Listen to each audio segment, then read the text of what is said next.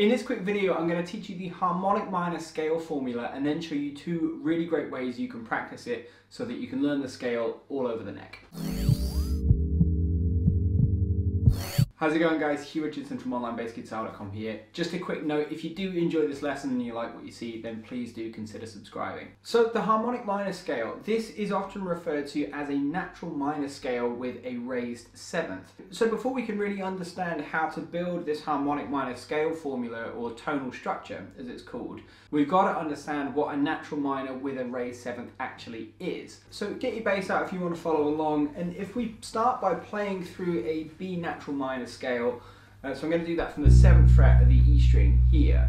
We just play through the scale like normal, and then when we get to the 7th degree, so that A note, 1, 2, 3, 4, 5, 6, 7, to sharpen it, it just means we need to raise it by a semitone. Anytime in music we talk about sharpening a note, it means to raise it from its original position up one semitone. So this time when we get through to that 7th degree, that A, instead of going here to the A natural, we move it up a semitone to A sharp and play that instead. So the scale sounds like this.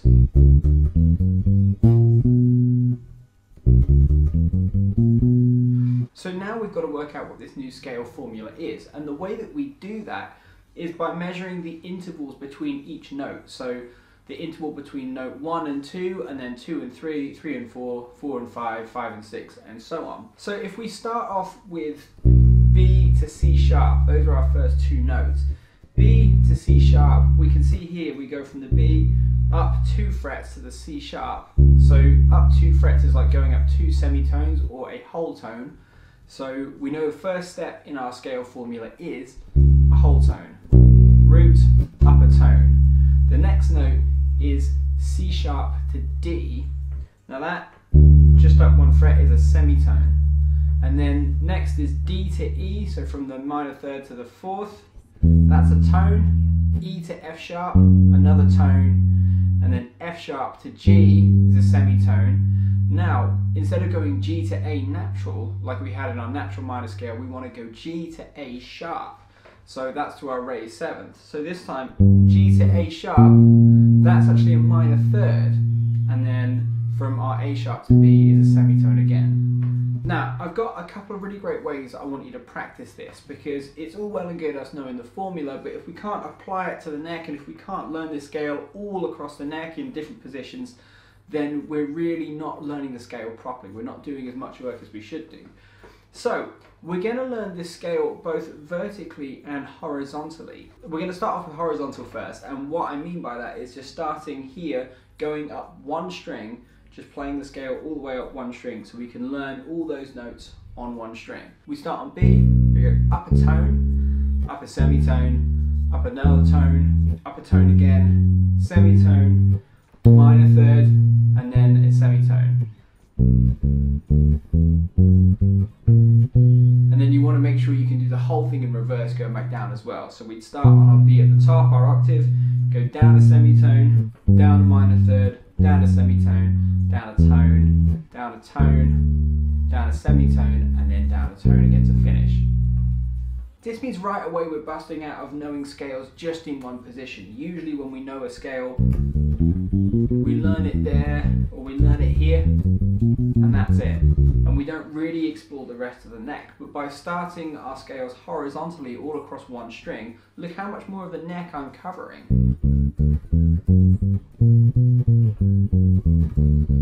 And you can apply this to absolutely any harmonic minor scale, as long as you, or any scale in fact, as long as you know the formula or the tonal structure, you can apply it to any scale, start from any single fret or any note on the neck, and it's always going to work. So we know about learning scales horizontally, but what about vertically?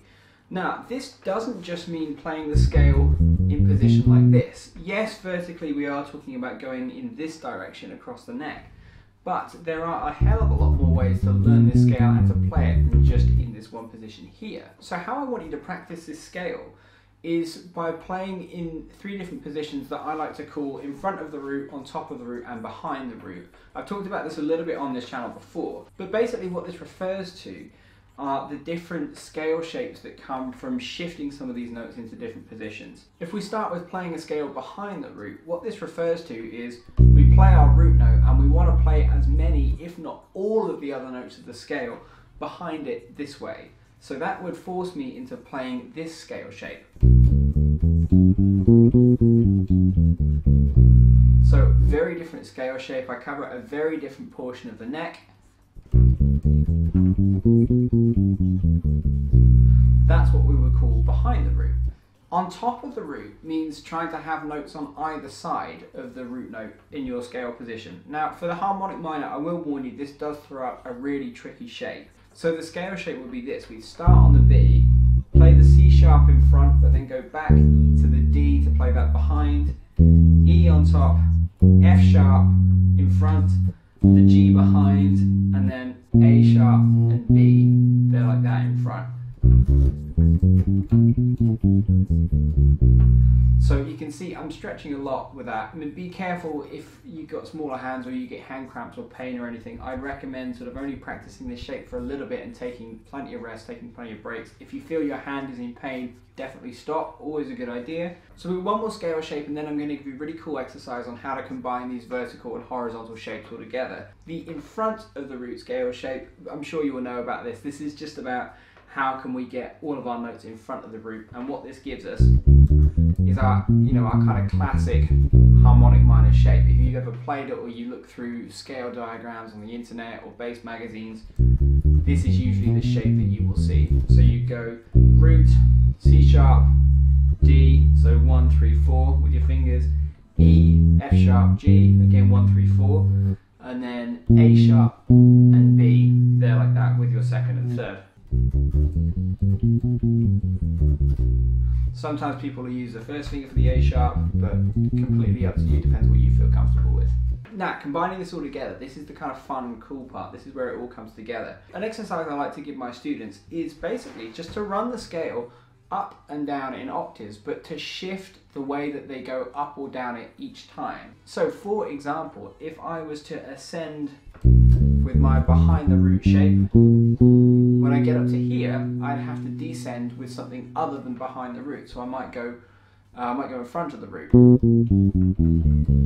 Now here, when I go back here, I need to buy some space and need to get somewhere different. So I might ascend vertically, just all up one string. And you can just keep on going and going and going like this. So it's quite a cool exercise, because depending on which shape you start with or where you start or how you go about it, you don't always end up moving around the neck in the same way. This concept of playing scales in front, behind and on top of the root is a great way to get around the neck, and it's something you can apply to a load of different scales. So if you want to see how this could be applied to a major scale, check out this video I've done up here. If you do want any of the scale diagrams that I've been flashing up on screen, I've put them together in a PDF which you can download. There's a link below in the description. Other than that, if you have enjoyed this lesson, then please consider leaving your thumbs up and subscribing down below. Thanks for watching, and see you soon. Take care.